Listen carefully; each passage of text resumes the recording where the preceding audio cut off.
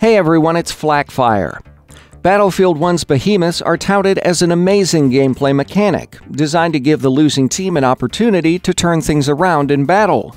In reality, however, they appear to have the exact opposite effect.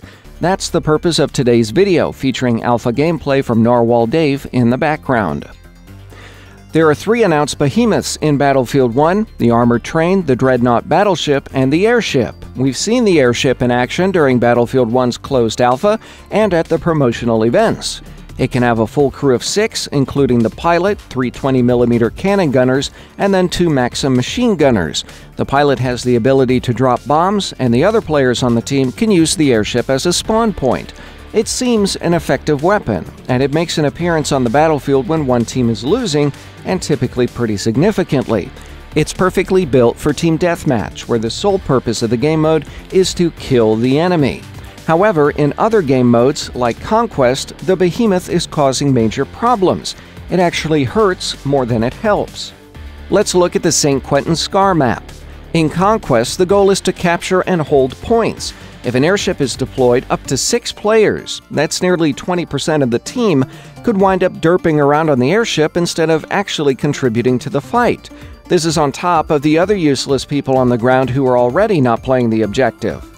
I know it sounds like I'm whining, but there are actual numbers from the closed alpha to back this up. I've watched a good chunk of gameplay from the closed alpha, and I've yet to see a Behemoth actually turn a game around. In fact, most of the time, the addition of a Behemoth actually increases the disparity between scores. So instead of being a glimmer of hope for the losing team, the booming horn announcing the Behemoth's arrival is actually more like a death knell.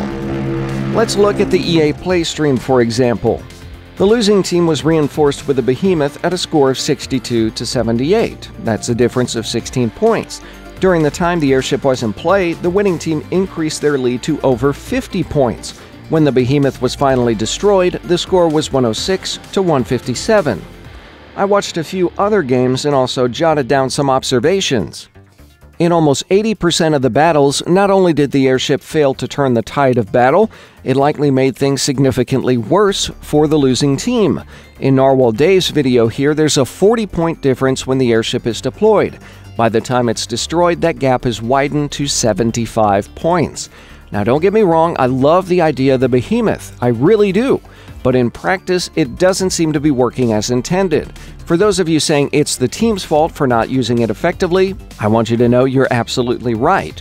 Certainly, this is an issue with players as individuals, but it may also be an indication that the balancing of the Behemoth should be adjusted, or it shouldn't make an appearance in particular game modes.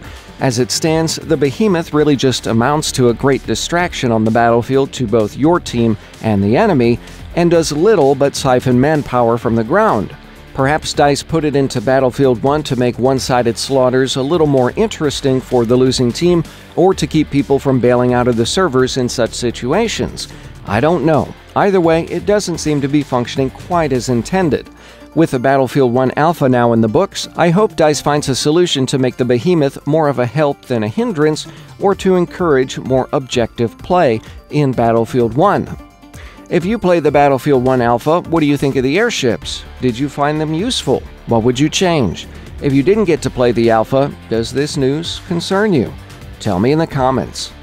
If you enjoyed this video, please like and subscribe. And I get comments all the time, why don't you have more subscribers? Please share on Facebook and Twitter. And as always, thank you guys so much for watching.